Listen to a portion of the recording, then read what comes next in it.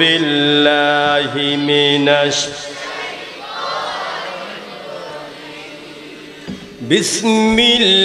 বিসমিল্লাহির রহমানির রহিম আলিফ লাম মিম যালিকাল কিতাবু লা রাইবা ফীহি হুদাল লিল মুত্তাকিন আল্লাযীনা ইউমিনুনা বিল গায়বি ويقيمون الصلاة ومما رزقناهم ينفقون آمنت بالله صدق الله العظيم সূরা আল বাকারা আয়াত হচ্ছে 286টি, রুকু হচ্ছে 40টি।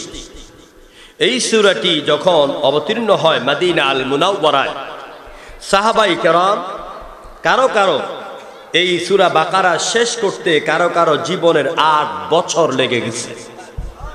কত বছর?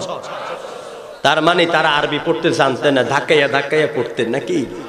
না, যা বলা হয়েছে তা তারা পড়েছে, তা তারা শিখেছে। যতটুকু পড়েছে, যতটুকু জেনেছে, যতটুকু শিখেছে, ঠিক এটাকেই বাস্তব জীবনে লাগিয়েছে। আবার একটু পড়েছে, আবার এটার উপর আমল শুরু করেছে। এইভাবে করতে করতে কারো 8 বছর লেগে গেছে। প্রিয় ভাইরা, কোরআনে কারীমের প্রথম সূরার নাম হলো বাকারা। বাকারা মানে কি? গাভী। পুল্লিঙ্গ না স্ত্রীলিঙ্গ? স্ত্রীলিঙ্গ। তাহলে এই দুনিয়াতে, সমাজে আমার মা বোনদের, নারী সমাজের দাম আছে নাকি নাই?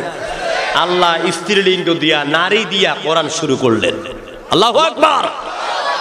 কিন্তু যারা অমুসলিম, যারা ইসলাম বিদ্বেষী, তারা নারীদেরকে পর্দার ভেতর থেকে, কোরআন থেকে বিমুখ করার জন্য, ইসলামী আন্দোলন থেকে বিমুখ করার জন্য তারা নারীদের উপর বিভিন্ন দোষ চাপিয়ে নারী আন্দোলন নামে বহু আন্দোলন বের হয়ে আমার সহজ সরলা মা বোনগুলিকে তারা ঘর থেকে বের করে তসলিমা নাসরীর মুরিদ বানিয়ে দেয়। কথা ঠিক কিনা বলেন?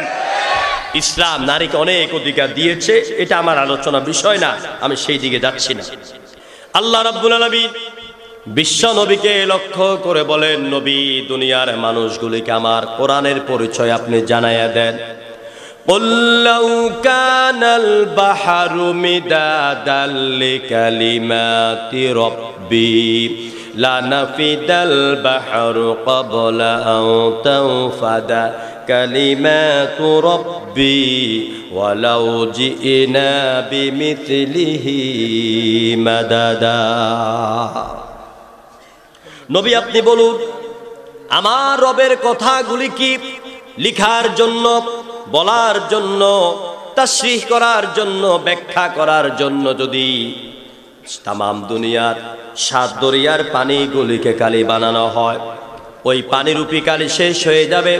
ওয়ালাউ জিনা বিমিথলিহি মাদাদা। আবার যদি 7 দরিয়ার পানিকে কালি বানানো হয়, সেগুলি শেষ হয়ে যাবে, কিন্তু আল্লাহর কোরআনের ব্যাখ্যা লিখে আর বলে শেষ করা যাবে না। আরো জোরে বলেন সুবহানাল্লাহ।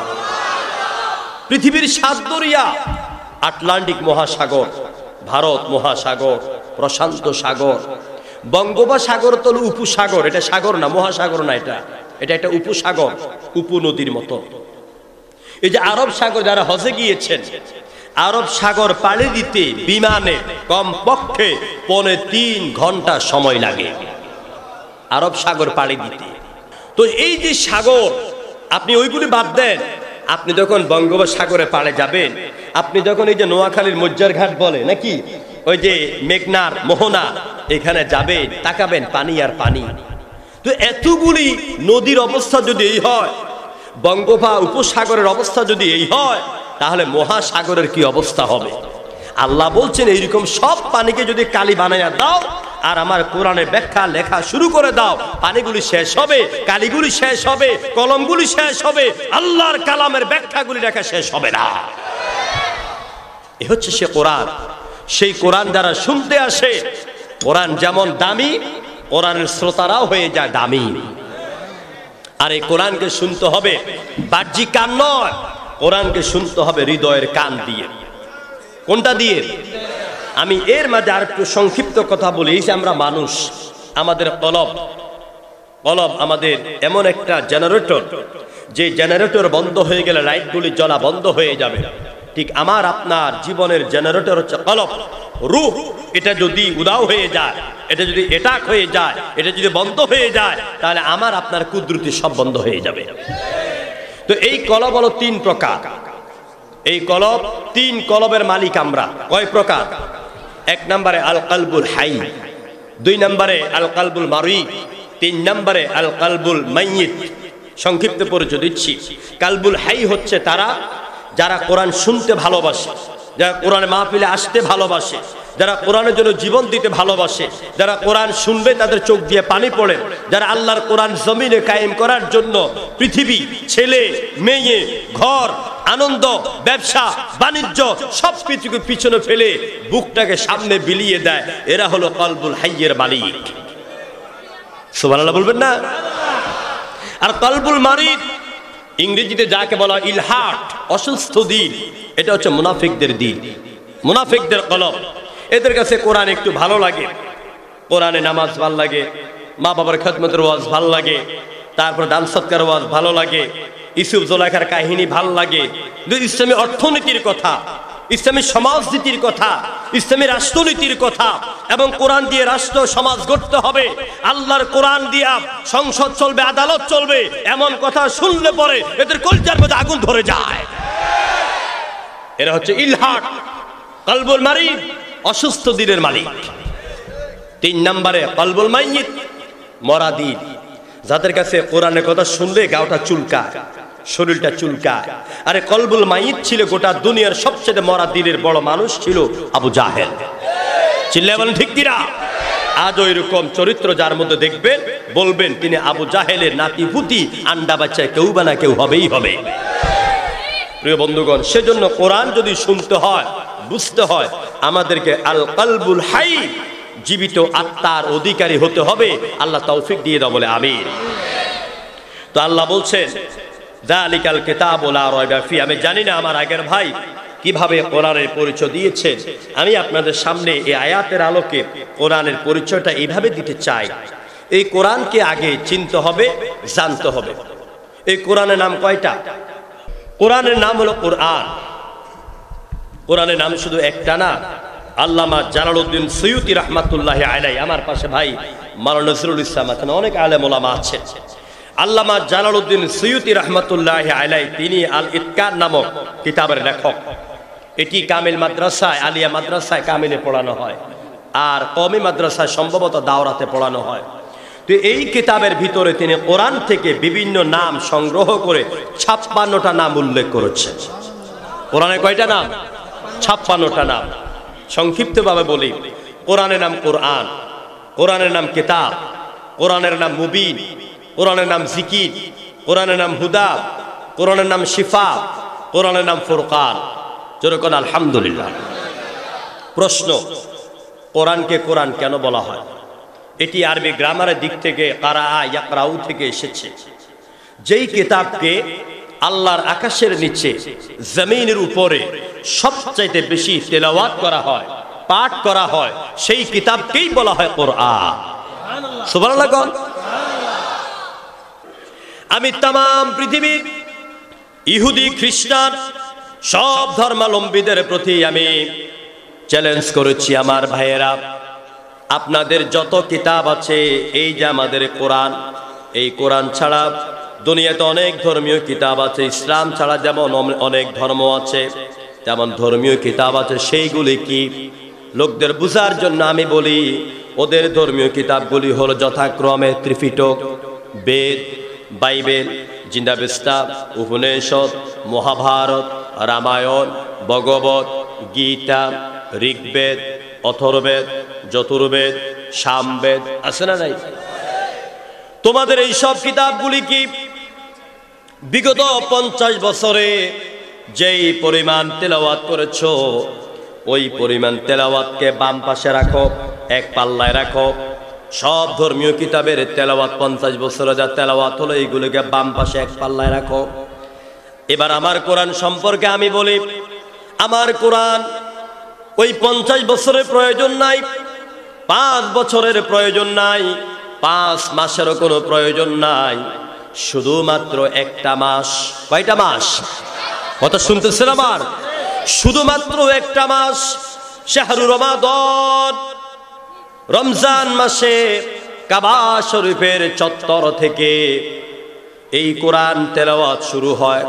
সারা দুনিয়ার মসজিদ, মাদ্রাসায় এবং লঞ্চ, স্টিমার, দোকানে, পাটে, ঘরে, গাড়িতে, বাড়িতে এক মাসে আমার কোরআন যেই পরিমাণ তেলাওয়াত হয়, ওই পরিমাণ সব তেলাওয়াতের 10 ভাগের 1 ভাগ আমার এক ডানে রাখো, এক পাল্লায় রাখো। আমার ওই কোরআন 10 ভাগের 1 ভাগের সমানও তোমার 50 বছরের ওই সব কিতাবের তেলাওয়াত হবে না। কথা ঠিক কিনা বলেন? এ হচ্ছে আমার কোরআন। প্রিয় ভাইরা, এই কিতাবের বৈশিষ্ট্য অনেক। এই কিতাবের 1 নম্বর বৈশিষ্ট্য হলো কোনো ভুল নাই।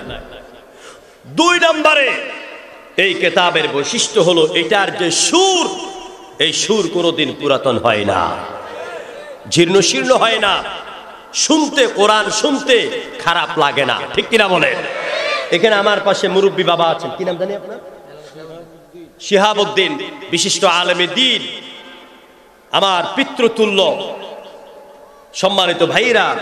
এখন যদি বাবাকে জিজ্ঞেস করি যে আপনার জীবনে 50, 60, 70 বছর, 80 বছর আপনি নামাজ পড়েছেন, যারা মুমিন, যারা নামাজি, প্রতিদিন নামাজ পড়তে গেলে সুন্নত, নফল, ওয়াজিব, ফরজ সব মিলিয়ে একজন নামাজিকে দৈনিক কম পক্ষে 35 থেকে 40 বার সূরা ফাতিহা পড়া লাগে।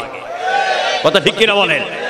এখন জীবনের 80 বছর বালেগ হওয়ার পর থেকে যেই লোকটি নামাজ পড়লো, এই লোকটাকে যদি আমি প্রশ্ন করি যে বাবা আপনি বলেন তো দেখি, আপনার জীবনের 85 বছরের মধ্যে 15 বছর আমি বাদ দিলাম, হেলায় দুলায় খেলায় চলে গেছে, বাকি 70 বছর আপনি নামাজ পড়তেছেন আলহামদুলিল্লাহ সূরা দিয়া, বলেন তো দেখি এখন সূরা ফাতিহা পড়তে আপনার কাছে খারাপ লাগে কিনা, তিতা লাগে কিনা, বিরক্ত লাগে কিনা? কি লাগে? যেই কণ্ঠে শুনেন সেই কণ্ঠে মজা লাগে, কারণ এটা আমার আল্লাহর কালাম। কথা ঠিক কিনা বলেন? কাবা শরীফের ইমাম আব্দুর রহমান আস-সুদাইসি তিনি যখন সূরা ফাতিহা পড়েন, আপনারা যারা গিয়েছেন দেখেছেন, চোখের পানি ধরে রাখা যায় না। সাউদ আশ-শুরাইব তিনি যখন সূরা ফাতিহা পড়েন, মোটা কণ্ঠে ধীরে ধীরে মানুষের চোখ দিয়ে পানি পড়ে। মিশরের রাশিদ আল আফাসি যখন কোরআন পড়ে, তখন যেন মরা মানুষের জিন্দা হয়ে যায়। কি মজার কিতাব! আমি কোরআনের একটা বৈশিষ্ট্য বলছি, এই সুর কোনোদিন পুরাতন হয় না। দেখেন সাউদ আশ-শুরাইব তিনি যখন সূরা ফাতিহা পড়ে, আলহামদুলিল্লাহি রাব্বিল আলামিন আর রহমানির রহিম মালিকি ইয়াউমিদ্দিন ইয়্যাকা না'বুদু ওয়া ইয়্যাকা নাস্তাঈন اهدنا الصراط المستقيم صراط الذين أنعمت عليهم غير المغضوب عليهم ولا الضالين।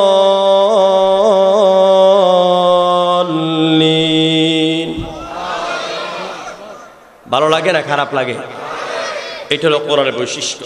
এবারে দেখেন আমি একটু বেদ পড়ি, বেদ, হিন্দু ধর্মের বেদ পড়ি, মজা লাগেনি? দেখে হোতার মিন্দ্র মহাশরীন্দ্র অল্লং জ্যেষ্ঠং শ্রেষ্ঠং পরমং ব্রহ্ম অল্লাম রহস্যল্ল কাং বরস্য নির্ঘাতকম। মজা লাগে? কোন মজা লাগে? লাগবে না, কারণ এটি মানুষের তৈরি করা। আর একটু আগে যেটা পড়লাম সেটা আরশের মালিকের কালাম। ঠিক কিনা বলে? প্রিয় ভাইরা, এই কোরআন নির্ভুল কিতাব, এর সমকক্ষ কিতাব দুনিয়ার কেউ তৈরি করতে পারবে না। আরব দার্শনিক লিখছেন that the best of the Arab writers has never succeeded producing anything equally merit to the Quran. এই কোরআনের সমকক্ষ আরেকটি কিতাব রচনা করার মতন যোগ্যতা সম্পন্ন কোনো রাইটার, কোনো লেখক আজ পর্যন্ত আরবের বুকে জন্মগ্রহণ করে নাই। প্রিয় ভাইরা, তাই এই কোরআনের কাছে আমাদেরকে আসতে হবে। এই কোরআন কেন এসেছে দেখেন, আল্লাহ রাব্বুল আলামিন বলেন হুদাল লিল মুত্তাকিন, এই কোরআন নির্ভুল কিতাব দিলাম তামাম পৃথিবীর সমস্ত মুত্তাকিনদের জন্য হেদায়েতের মার্কাজ বানাইয়া, হেদায়েতের সেন্টার। আজকে আমরা হেদায়েতের জন্য যাই পীরের দরবারে, আজকে আমরা হেদায়েত পাওয়ার জন্য, জান্নাত পাওয়ার জন্য যাই ল্যাংটা বাবার দরবারে। আজকে আমরা জান্নাত কিনতে যাই নৌকা দিয়া, জাহাজ দিয়া, ওই যে বরিশালের দিকে, ঠিক কিনা বলো? জান্নাত পাওয়ার জন্য কোনো আস্তানায় যাওয়া লাগবে না। জান্নাত পাওয়ার সবচাইতে বড় আস্তানার নাম হলো কোরআন। সিল্লাই বলেন ঠিক কিনা? এই জাতিকে আমি সম্পূর্ণ আমার ব্যক্তিগত দাওয়াতের দায়িত্ব নিয়ে আমি বলতে চাই, আজকে আমার এই জাতিকে পবিত্র কোরআনের শিক্ষা এবং অনুসরণ থেকে বিরত রাখার জন্য তথাকথিত এক শ্রেণীর সরকার নয়, শুধু সকল বাতিলের পা চাটা গোলাম মার্কা আলেমরা কাজ করে যাচ্ছে। কারণ ওরা জানে যদি কোরআনের ভিতরে জাতি ঢুকে যায়, যুবকেরা ঢুকে যায়, এই কোরআনের আন্দোলনকে কেউ থামাইতে পারবে না। এই কোরআন ফেনী আর সোনাগাজী থানা থেকে সরাসরি সংসদ ভবনে চলে যাবে। তাই তো তারা কোরআনকে বাদ দিয়া এরা বিভিন্ন ধরনের হনুমানের কিচ্ছা, সাপের কিচ্ছা, ওই যে কোন পীর রাতের বেলা বুধবারে কই চলে যায়, পিসাবে লোটা লই আফ্রিকার নদী হাইটা যায়, এই সমস্ত আজগবি কিচ্ছা দিয়ে যুবকদের ইমানকে দুর্বল করে দেয়। কোরআনের সরাসরি তাফসীর যে ময়দানে করা হবে, সেই ময়দানের শ্রোতা হবে উত্তাল তরঙ্গের মতন, ঠিক কিনা বলে? আমার ভাইয়েরা, এই জন্য হেদায়েতের মার্কাজ হচ্ছে, মুত্তাকিনদের হেদায়েতের মার্কাজ হচ্ছে কোরআন। কোরআনে এক নাম হুদা। এই কোরআন আমাদেরকে পথ দেখায়। আমার কোনো দলের সাথে, কোনো ভাইদের সাথে, কোনো দলের কর্মীর সাথে আমার কোনো শত্রুতা নাই। আমি কাউকে দুঃখ দিয়ে কথা বলার জন্য এখানে আসি নাই। আমি আল্লাহর কোরআনকে সামনে করে আমি আপনাদেরকে হেদায়েতের কথা শোনাচ্ছি। আল্লাহ শোনার বলার তৌফিক দেয়, জোরে করে আমিন। প্রিয় ভাইরা, হেদায়েত মানে পথ। এই কোরআন হচ্ছে আমাদেরকে পথ দেখাবার মালিক, পথ দেখাবার কিতাব। আল্লাহ রাব্বুল আলামিন, আমি লোকদেরকে এইভাবে বুঝাই কিভাবে কোরআন আমাদেরকে পথ দেখায়। আল্লাহ রাব্বুল আলামিন এই পৃথিবীতে যত দিক আছে, যত সেক্টর আছে, সব সেক্টরে আল্লাহ পাক মানুষকে পথ দেখান। যেমন করি কোন সেইলর, কোন নাবিক জাহাজ নিয়া, বড় বড় জাহাজ নিয়া যখন নদীর মধ্যে, সাগরের মধ্যে ভ্রমণ শুরু করে দেয়, এক দেশ থেকে আরেক দেশে যাবে, দিনের বেলা হাতের মধ্যে ম্যাপ থাকে, কম্পাস থাকে, সূর্য দেখে পথ নির্ণয় করে নেয় তার নদী পথ, তার সাগর পথ কোনটা, কোন দিক দিয়ে তার জাহাজ যাবে। কিন্তু যখন দিনের সূর্য হারিয়ে যায়, রাতের চন্দ্র যখন আকাশের মধ্যে আসে, দিনের আলোনায় অন্ধকার হয়ে যায়, আল্লাহ রাব্বুল আলামিন বলেন, নাবিক, দিনের সূর্যতে তুমি পথ নির্ণয় করে নিয়েছো, এখন আর সূর্য নাই, রাতের বেলা আমি আকাশের গায়ে তারকারাজি খচিত করে দিয়েছি, তুমি কম্পাসের সাহায্যে আর তোমার ম্যাপ দেখে দেখে, ওই তারকা দেখে দেখে রাতের পথ তুমি নির্ণয় করে নাও। সমুদ্রের মধ্যে আল্লাহ পাক রাতের বেলা ওই তারকা দিয়ে, দিনের বেলা সূর্য দিয়ে নাবিকদেরকে আল্লাহ পথ দেখাইয়া দেন।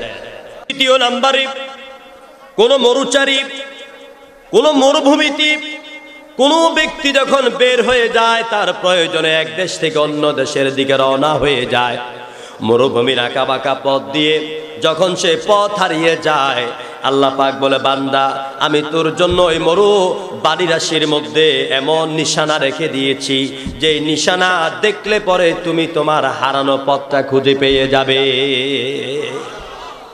যখন আপনি পাহাড়ে যাবেন গাছ কাটতে এবং পাহাড় থেকে উপকার ভোগ করতে, মাটি কাটতে আপনি যখন যাবেন, ওই পাহাড়ের ভিতরে অনেকগুলি আঁকা বাঁকা রাস্তা থাকে, আঁকা বাঁকা পথ থাকে। আল্লাহ পাক বলে, বান্দা তুমি যেন গভীর জঙ্গলার ভিতরে, পর্বতের ভিতরে পথ হারিয়ে না যাও, এই জন্য আমি আল্লাহ পাক দয়া করে পাহাড়ের ভিতর গিরিপথ দিয়ে দিয়েছি। তুমি গিরিপথ দেখে তোমার হারানো পথ তুমি খুঁজে পেতে পারো। এখন আমি আপনাদেরকে জিজ্ঞেস করতে চাই যে রহমানুর রহিম যে আল্লাহ তাআলা দরিয়ার মধ্যে নাবিকদের জন্য দিনের বেলা সূর্য দিলেন, রাতের বেলা তারকা দিয়ে পথ দেখালেন, যে আল্লাহ তাআলা মরুভূমিতে অনেক নিশানা দিয়া পথ হারা ব্যক্তিকে পথ দেখাবার ব্যবস্থা করে দিলেন, যে আল্লাহ পাক পর্বতের ভিতরে গিরিপথ দিয়া ওই পর্বতের ভিতরে রাস্তা হারানো ব্যক্তিকে পথ দেখাইয়া দিলেন। এবার আপনারা বলেন তো, আল্লাহ রাব্বুল আমিন আমাকে আপনাকে বানাইয়া এই দুনিয়াতে ছেড়ে দিয়া এমন কোন পথ, এমন কোন রাস্তা কি দেন নাই যে রাস্তা পাওয়ার পরে ওই রাস্তা দিয়ে আমরা আল্লাহর জান্নাতে চলে যেতে পারি? যেরকম দিয়েছেন আল্লাহ সেই পথ দিয়েছেন, আর সিল্লে জবাব দিয়েছেন কিনা? সেই পথের নাম কি? চিল্লে বলেন কি? আল্লাহ রাব্বুল আলামিন বলেন, ইয়াহদি বিহিল্লাহু মানিত্তাবা'a রিদওয়ানাহু সুবুলাস সালাম ওয়া ইউখরিজুহুম মিনাজ যুলুমাতি ইলান নূর। আল্লাহ তাআলা বলেন, যে ব্যক্তি হেদায়েত কামনা করে, যে ব্যক্তি সঠিক পথ কামনা করে, যে ব্যক্তি শান্তির পথ কামনা করে, আমার কোরআনের কাছে আসলে পরে আমি আল্লাহ পাক তাকে শান্তির রাস্তা দেখাইয়া দেই। শুধু তাই নয়, তাদেরকে সকল অন্ধকার থেকে বের করে আলোর দিকে নিয়ে আসি। ও আমার যুবক ভাইয়েরা, ছাত্র ভাইয়েরা, বোনেরা, আমার মুরব্বী বাবারা, এই পৃথিবীতে আমাদের এই সমাজে কত গোলক ধাঁধা রয়েছে, কত পথ রয়েছে, কত ইসলাম রয়েছে। রয়েছে সেকুলারিজম, রয়েছে কমিউনিজম, রয়েছে ফিউডালিজম, রয়েছে ন্যাশনালিজম, এইরকম অসংখ্য ইসম রয়েছে। বিশ্বাস করুন, ওইসব ইসমকে যারা লালন পালন করে, ওইসব মতবাদের নেতৃত্ব যারা দেয়, ওদের বক্তব্য থেকে 2 ঘন্টা 3 ঘন্টা বক্তব্য করবে, সারাদিন বক্তব্য দেবে। তাদের বক্তব্যের মধ্যে আপনি আল্লাহর কোরআনের একটা আয়াতকে দলিল হিসাবে পাবেন না। ওরা আপনাকে কোরআন দিয়া পথ দেখাইতে পারবে না। ওরা আপনাকে বিশ্বনবীর আদর্শ দিয়া, হাদিস দিয়া পথ দেখাইতে পারবে না। যদিও তারা লোকদের জনপ্রিয়তা অর্জনের জন্য মাঝে মাঝে বলে ফেলে, লাকুম দীনুকুম ওয়ালিয়া দিন, রাওয়াহুল বুখারী। ঠিক না?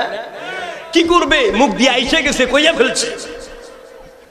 প্রিয় ভাইয়েরা, এই জন্য দুনিয়ার কোনো তন্ত্র ফন্ত্র নয়, আল্লাহর নামে কসম করে বলি, আপনি যুবক যদি খাব্বাবের উত্তরসূরি হতে চান, হযরত ওমরের উত্তরসূরি হতে চান, হযরত আলীর উত্তরসূরি হতে চান, সব তন্ত্র ফন্ত্রের মধ্যে লাথি মেরে আপনাকে ইসলামের দিকে দৌড়াতে হবে। রাজি আছেন আপনারা? ইসলাম, কোরআন আমাদেরকে পথ দেখায়। আল্লাহ পাক বলেন, কোরআন দিলাম কেন? শুনো, কিতাবুন আনজালনাহু ইলাইকা লিতুখরিজান নাসা মিনাজ যুলুমাতি ইলান নূর। কোরআন দিলাম আমি এই জন্য, যাতে করে তোমাদেরকে সকল প্রকারের অন্ধকার সমূহ থেকে বের করে আলোর দিকে নিয়ে আসতে পারে। যেরকম সুবহানাল্লাহ। অন্ধকার কি? অন্ধকার হচ্ছে চুরি, অন্ধকার ডাকাতি, অন্ধকার সন্ত্রাস, অন্ধকার হাইজাক, অন্ধকার জানাবা বিচার, অন্ধকার নুসরাতের মতন মেয়েকে হত্যা করা।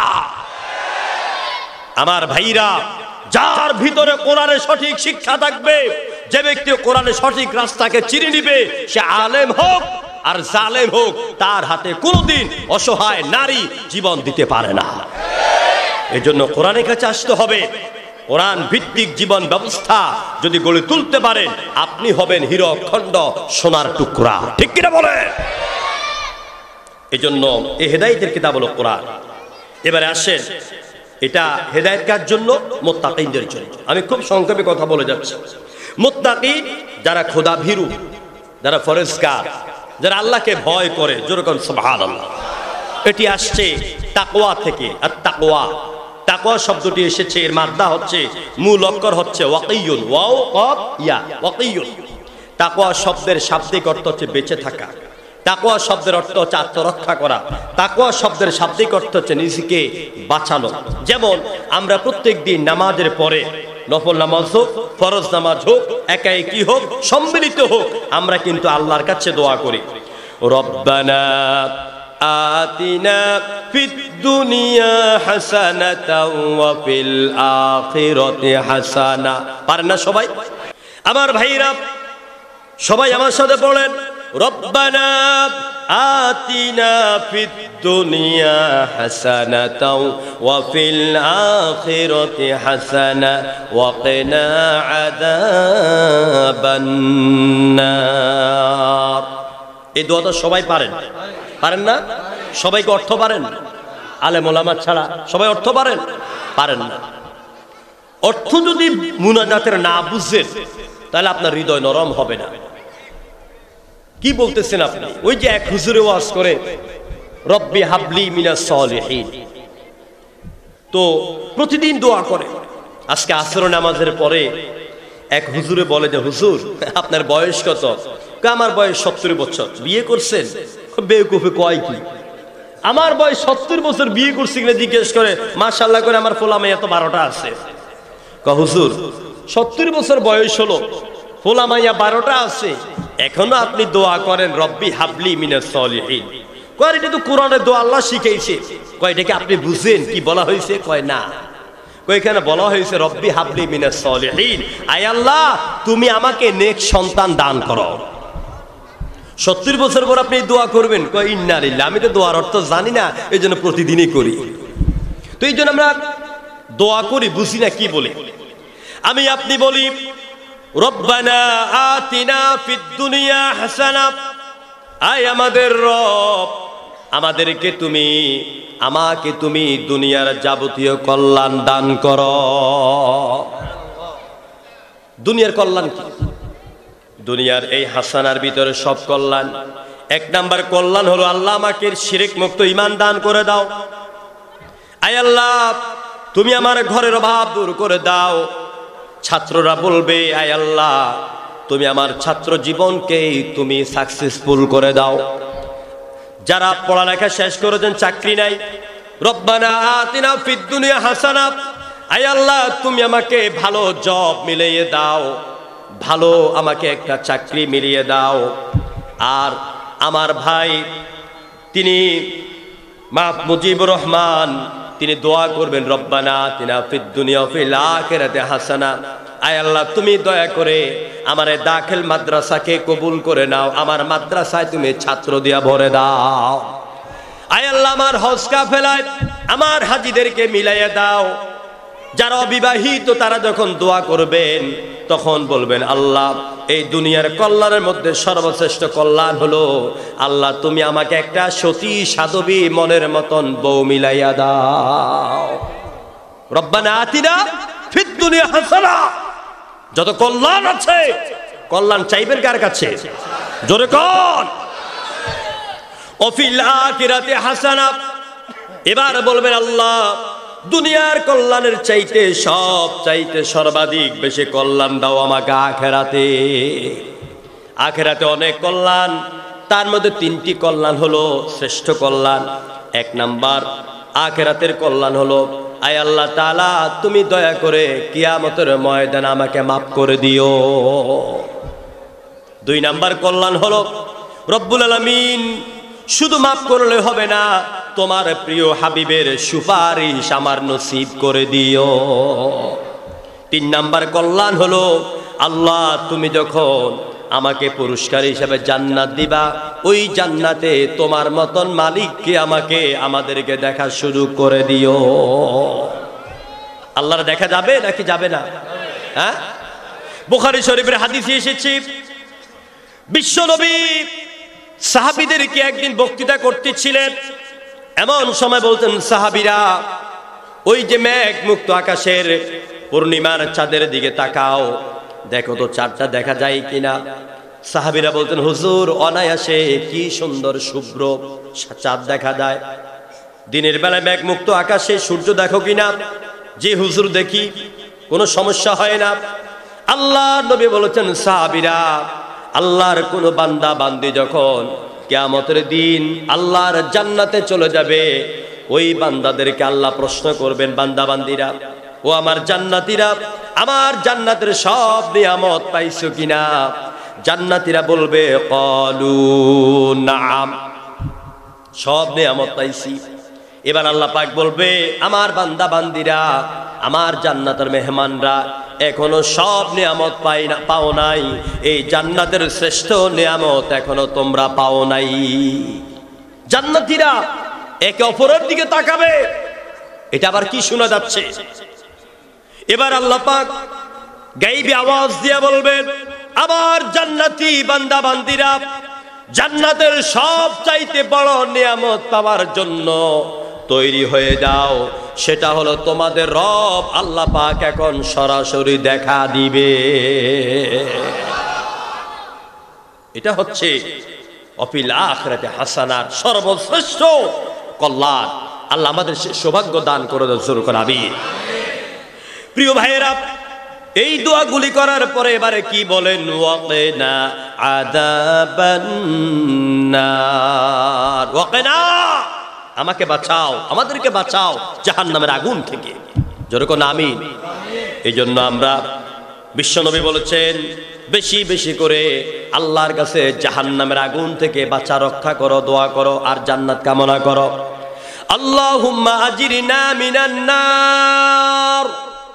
সবাই বলেন, আল্লাহুম্মা আজিরনা মিনান নার, আল্লাহুম্মা ইন্না নাসআলুকাল জান্নাহ। প্রত্যেক নামাজের পরে চাইবেন। চাইতে চাইতে তো হয়তো একদিন আল্লাহ রাব্বুল আলামিন আমার জন্য, আপনার জন্য জান্নাত বরাদ্দ করে দিতে পারে।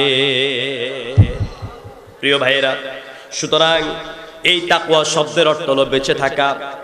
এই তাকওয়ার গুরুত্ব ইসলামের ভিতরে অত্যধিক। কোরআনে কারীমের ভিতরে আল্লাহ পাক বললেন, ইয়া আইয়ুহাল্লাযীনা আমানুত্তাকুল্লাহা ওয়াল তানজুর নাফসুম মা কদ্দামাত লিগাদ। আল্লাহ পাক বলেন, হে ঈমানদারেরা, ইত্তাকুল্লাহ, কাকে ভয় করো? কারে ভয় করো? আল্লাহকে ভয় করতেই তো হবে। যে মুমিনদের ভিতরে আল্লাহর ভয় থাকে, এই মুমিনদেরকে বাতিলি শক্তি কখনো হকের রাস্তা থেকে টলাতে পারে না। যাদের হৃদয়ে আছে আল্লাহর ভয়, তারা কভু পথে ভুলে যায় না। ঠিক কিনা বলেন? এরা কখনো কোনো ক্ষমতার কাছে, কোন দলের কাছে, কোন নেতার কাছে, কোন টাকার কাছে, কোন অস্ত্রের কাছে এরা মাথা নত করে না। যাদের হৃদয়ে আছে আল্লাহর ভয়, তারা কভু পথে ভুলে যায় না। আল্লাহর প্রেম ছাড়া এই দুনিয়ায় কারো কাছে কোনো কিছু চায় না। আল্লাহর প্রেম ছাড়া এই দুনিয়ায় কারো কাছে জীবন ভিক্ষা চায় না। ঠিক কিনা বলেন? মুমিনের জীবন দেওয়ার মালিক কে? মরণ দেওয়ার মালিক কে? 3 টাকা দামের রাষ্ট্রপতির কাছে মুমিনরা জীবন কামনা করে না।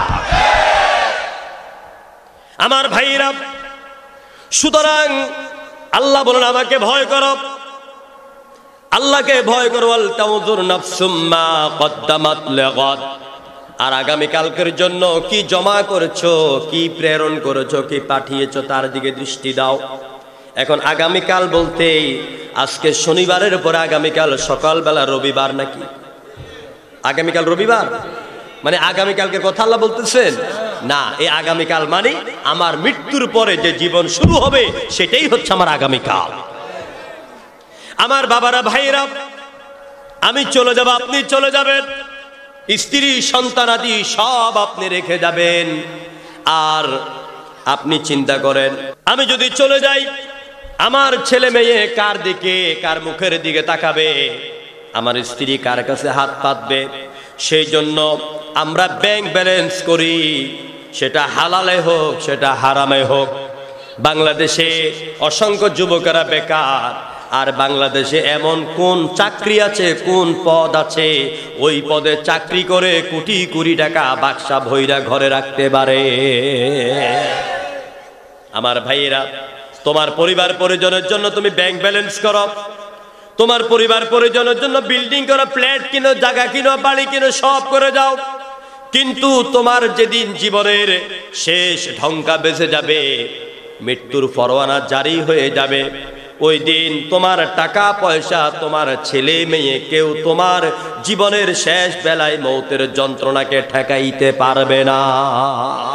যখন পারবে, আমার যখন পুরাবে দিন, আসবে গহীন রাতি, আমার যখন পুরাবে দিন, আসবে গহীন রাতি, থেকো প্রভু এ জীবনে, থেকো প্রভু এ জীবনে, হয়ে চির সাথী, আসবে গহীন রাতি। আমার বাবারা, ভাইরা, যখন আমার জীবনের মৃত্যুর এই যন্ত্রণা শুরু হয়ে যাবে, অজাত সাকরাতুল মউত বিল হক, মৌতের যন্ত্রণা আসবেই। স্বয়ং আল্লাহ রসুল, আল্লাহ এই দুনিয়া আকাশ জমিন বানাইয়া যারে আল্লাহ পাক গিফট করেছেন, উপহার দিয়েছেন, সে বিশ্বনবী মুহাম্মদ রাসূলুল্লাহ পর্যন্ত মৌতের যন্ত্রণা থেকে মুক্তি পান না। হুজুরের কাছে যখন আজরাইল আসলো, আজরাইল আসার আগে জিবরিল আসলো, আচ্ছা হুজুরকে সালাম দিলে বলছে, হুজুর আল্লাহ জানতে চেয়েছেন আপনি কেমন আছেন। বিশ্বনবী বলছেন, মালাক জিবরাইল, আমি বেশি ভালো নেই, আমার আল্লাহকে বলে দিও। আল্লাহ তো জানেন কেমন আছেন, ঠিক না?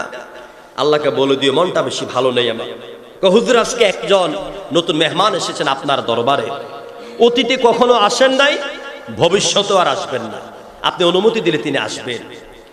আল্লাহ নবী বুঝে বলেছেন, চোখের পানিগুলি টলটল করে ছেড়ে দিয়ে বলছেন, জিব্রাইল, আমার আল্লাহ যে মেহমানকে পাঠিয়েছে, ওই মেহমানকে আমার কাছে আসার অনুমতি দেওয়ার আমি কে? মেহমানকে আসতে দাও। হযরতে মালাকুল মউত আজরাইল আসলেন, এসে আল্লাহ নবীর কাছে রূহ কবজের অনুমতি চাইলেন। হুজুর অনুমতি দিলেন। কিতাবের ভিতরে এসেছে, আজরাইল বিশ্বনবীর বক্ষ মোবারকে একটু হাত রাখলেন, আল্লাহ নবীর শরীরের পশমগুলি দাঁড়িয়ে গেল, গোটা শরীর থেকে পশমের গোড়া দিয়া ঘামের ফোঁটাগুলি বের হচ্ছে। হুজুর বলতেছেন, আজরাইল গো, মৌতের বুঝি এত যন্ত্রণা? আজরাইল বলে, হুজুর আপনার যত আরামদায়ক ভাবে রূহ কবজ করা হবে, অতীতেও কারো করা হয় নাই, ভবিষ্যতেও কারো করা হবে না, আপনার সাথে বেয়াদবি যেন না করি আমার আল্লাহ বলে দিয়েছে। আল্লাহ নবী বললেন, আজরাইল এত আরাম ভাবে রূহ কবজ করার পরেও যদি এত কষ্ট মনে হয়, বলো তো আমার উম্মতের অবস্থা কি হবে? ও আজরাইল, আমার গুনাহগার উম্মত গুলি যারা নামাজ আদায় করবে, রোজা রাখবে, হজ করবে, যাকাত দেবে, মা বাবার খেদমত করবে, সত্য কথা বলবে, সত্যের পক্ষে থাকবে, আল্লাহর দ্বীনের জন্য জীবন দিবে, রক্ত দিবে, ওদের মৌতের সময় যে যন্ত্রণা হবে, সব যন্ত্রণা আমি নবী মুহাম্মদ রাসূলুল্লাহর পক্ষ থেকে তুলে না। রহমতে আলম কাকে বলে? হেরা গুহায় গিয়ে যিনি কেঁদেছেন, রব্বি হাবিলি উম্মতি যে বলেছেন, নবীর চোখের পানি দেখে বনের পশু হায়রে খানা দানা মুখে লয় না, আমরা মানুষ হয়ে তার চিনি না। ঠিক কিনা বলেন আমার ভাইয়েরা? সেই রাহমাতুল আলামিন নিজ মৃত্যুর যন্ত্রণা থেকে রক্ষা পান না, মৃত্যু আসবে। আমি কথাটা এই জন্য টেনে আনলাম, আজকে যারা এই তাকওয়ার পথ ছেড়ে দিয়ে, কোরআনের পথ ছেড়ে দিয়ে, বিশ্ব নবীর দেখানো আদর্শের পথ ছেড়ে দিয়ে, ইমানের কঠিন রাস্তা অগ্নিপথ ছেড়ে দিয়ে আজকে যারা বিপদগামী হচ্ছেন, যেসব নেতাদের অনুসরণ করে জীবনটাকে নষ্ট করে দিচ্ছেন, দুনিয়ার লোভে পড়ে যারা হক কথা বলে না, হকের পক্ষে থাকে না, চাকরি হারাবার ভয়ে, ইমামতি হারাবার ভয়ে সমাজে লোকদের সামনে হক কথা বলে না। বিশ্বাস করুন, আপনার ওই নেতা নেত্রী কেউ আপনার মৌতের সময় আপনার মৌতের যন্ত্রণার ভাগ কেউ কেড়ে নিবে না, কেউ আপনাকে বাঁচাবে না। প্রিয় ভাইরা, সেজন্য জাহান্নামের আগুন থেকে মুক্তি পাওয়ার জন্য আর পরকালে সফলতা পাওয়ার জন্য আমাদেরকে তাকওয়ার নীতি অর্জন করতে হবে। আজ আমার দেশের সরকারের উদ্দেশ্যে আমি বলতে চাই, যত সরকার এই দেশে এসেছেন স্বাধীনতার পর থেকে আমরা বই পড়েছি, আমরা দেখেছি সব সরকাররা এসে তারা মদের রমরমা ব্যবসা করেন, মদ আমদানি করেন, যা করার তাই করেন। বিদেশি মেহমান আসলে তাদেরকে মদ দিয়ে তাদেরকে মেহমানদারি করা হয়, ঠিক কিনা বলেন? প্রিয় বন্ধুগণ, একদিকে আপনারা মদ এবং ইয়াবা ট্যাবলেট আমদানি করার সুযোগ করে দিবেন, আরেকদিকে বাংলাদেশের অসহায় নিঃস্ব ইমাম খতিবদেরকে মসজিদের স্লিপ দিবেন যে মদের বিরুদ্ধে, মাদকাসক্তের বিরুদ্ধে হুজুর আপনারা ওয়াজ করেন। এরকম স্লিপ দেয় না? জুমার দিন মসজিদের ইমামদেরকে বলে মদের বিরুদ্ধে, নেশার বিরুদ্ধে ওয়াজ করে। আমি বলি, এই যে আজকের স্টেজ, আপনারা এখানে বসে আমরা রিকোয়েস্ট করতে পারবো, অর্ডার করতে পারবো না। রিকোয়েস্ট আর অর্ডার এক কথা নয়। মসজিদে বৈশা সারা বাংলাদেশের খতিব বৈশা যদি ওয়াজ করে মদের বিরুদ্ধে, আল্লাহর কসম এই জমিন থেকে মদ বন্ধ হবে না, মদ বন্ধ হবে না। আর আগামী কালকে যদি স্পিকারের পক্ষ থেকে এই প্রস্তাব আসে, মাননীয় সংসদ সদস্যগণ, সংসদের সামনে প্রস্তাব হচ্ছে আগামী কাল থেকে বাংলাদেশে মদ আমদানি করা, রপ্তানি করা, বিক্রি করা, মদের দোকানে মদ রাখা সম্পূর্ণভাবে নিষিদ্ধ করা হলো। এই প্রস্তাবের পক্ষে কারা কারা আছেন? সংসদ সদস্যরা যদি বলে হ্যাঁ, সবাই হাত তোলে। তিনি যদি বলেন হ্যাঁ জয়যুক্ত হয়েছে, হ্যাঁ জয়যুক্ত হয়েছে, পরের দিন থেকে এই দেশে মদ বন্ধ হয়ে যাবে, আর মসজিদের ইমামদেরকে ওয়াজ করা লাগবে না, চিল্লেই তো হবে না। আমি সেদিন টেকনাফে বলে এসেছি, ও টেকনাফবাসী, তোমাদের এই রাস্তা দিয়া লক্ষ লক্ষ ইয়াবা ট্যাবলেট প্রচার হয়, আর সেই যিনি গুরু এই ইয়াবা ট্যাবলেট প্রচার করার, এখন তিনি এমপি নন, তার বউ এমপি। প্রিয় ভাইয়েরা, এগুলো বন্ধ করতে হবে। মাঝে মাঝে আমরা দেখি কোন কারণে যে মাটি মেঝে গুতা দিলেই কেসু বের হয়, ঠিক কিনা বলেন? বাইর হইল কেসুনুর সম্রাটেরা, বাহির হইল পাপিয়া, ঠিক কিনা বলেন? লোকেরা, দুষ্ট ছেলেরা, এরা গান গায়, বলে কি কয়, আখ খেতে ছাগল বন্দি, কি জলে বন্দি মাছ, আখ খেতে ছাগল বন্দি, জলে বন্দি মাছ, পাপিয়ার কাছে নেতারা বন্দি, ভিডিও হইল পাঁচ, সখী গো আমার মন ভালো না, ঠিক কিনা বলে? আমার ভাইরা, একটা একটা করে সব ফাঁস হবে ইনশাআল্লাহ, জবাব দিতে হবে, ঠিক কিনা বলো? সুতরাং সব কিছুকে কবর দিয়ে দেন। দেশটা সোনার ছেলেরা জীবন দিয়েছে, এই দেশের স্বাধীনতার স্থপতি যার শতবর্ষ পূর্ণ হবে, আমরা অবশ্যই তাকে সম্মান জানাই। তার উদাত্ত বিশাল বিরল কণ্ঠ দিয়ে এই দেশের স্বাধীনতার সূর্য উঠেছে, ঠিক কিনা বলেন? সুতরাং তিনি তার একটা বক্তৃতা দেখবেন, তিনি তার বক্তৃতা আফসোস করে বলেছেন, এত রক্ত দিয়া দেশটা স্বাধীন করেছি, চোর ছাড়া, ঘুষখোর ছাড়া, সুদখোর ছাড়া কিছুই পাইলাম না। এটা আমার কথা, এটা তার কথা, ঠিক কিনা বলেন?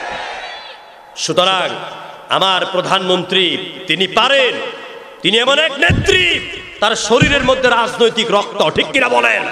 তিনি ইচ্ছা করলেই এই সব শয়তানদের শয়তানি বদমাশি চিরতরে বন্ধ করে দিতে পারে। এই জন্য এই দেশ থেকে মদ বন্ধ করার জন্য, গাঁজা জুয়া বন্ধ করার জন্য আমার প্রধানমন্ত্রী যদি একটা হুকুম করেন, পলিথিনের মতন এইগুলো ইনশাআল্লাহ বন্ধ হয়ে যাবে। নামাজ কায়েম করতে হবে, যুবকদের চরিত্র যদি ভালো বানাইতে হয়, সন্ত্রাস মুক্ত দেশ যদি গড়তে হয়, অবশ্যই এই দেশে রাষ্ট্রীয়ভাবে নামাজ কায়েম করা লাগবে। ইন্নাস সালাতা তানহা আনিল ফাহশাই ওয়াল মুনকার, নামাজ মানুষের চরিত্রকে ভালো বানায়। প্রিয় বন্ধুগণ, আমাদের কথাগুলি যদিও শুনতে কারো কাছে একটু কষ্ট হয়, আপনি আল্লাহর ওয়াস্তে আপনি সব নেতা নেত্রী ভালোবাসাকে দূর করে সেই জায়গা যখন আল্লাহ এবং তার রাসূলকে বসায় দিবেন, দেখবেন আপনার কাছে কথাগুলি ভালো লাগবে। আল্লাহ পাক আমাদেরকে বুঝার তৌফিক দেখ বলে আমিন।